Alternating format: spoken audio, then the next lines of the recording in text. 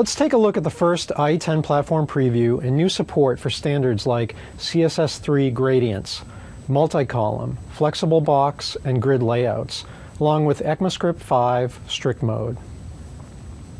In the IE10 platform preview, we added support for CSS3 gradient backgrounds.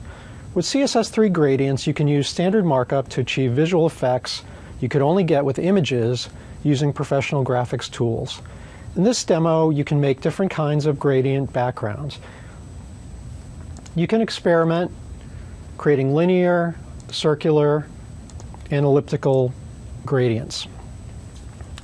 Below you can see the CSS3 markup for the gradient for IE10 and other browsers.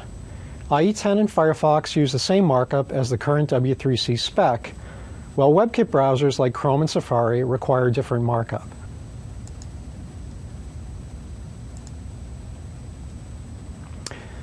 Here in IE10 Platform Preview, we show how CSS3 multi-column layout is used to show the top tweets streaming in from Twitter. I'll add some tweets. As the top tweets come in, you'll see them flow across the columns. I can change the number of columns and the tweets reflow. This kind of layout is difficult to do on the web today. With CSS3 multi-column layout, it is as easy as applying CSS styles without restructuring the page content or writing a lot of JavaScript. Let's look at this in another browser.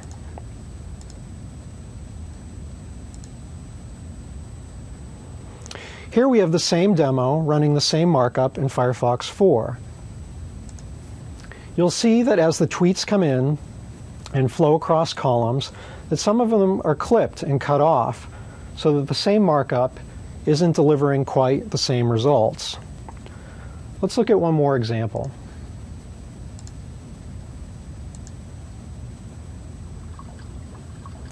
With the IE10 Platform Preview, we show how fully hardware-accelerated graphics and fast JavaScript can be used to create lifelike experiences that feel like native applications. Here I have 250 fish swimming at a nice, steady, high frame rate. Let's look at how the scene is composed. We have high-definition HTML5 video for the water, and we use Canvas to frame and shape the fishbowl. We had Canvas composition effects for the visuals of the glass bowl, including the shine, the front of the tank, and the shadow. And we have HTML5 audio for the sound. And of course, we have the fish swimming. Let's try this in another browser.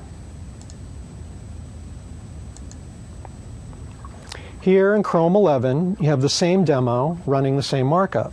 I'll add that same 250 fish.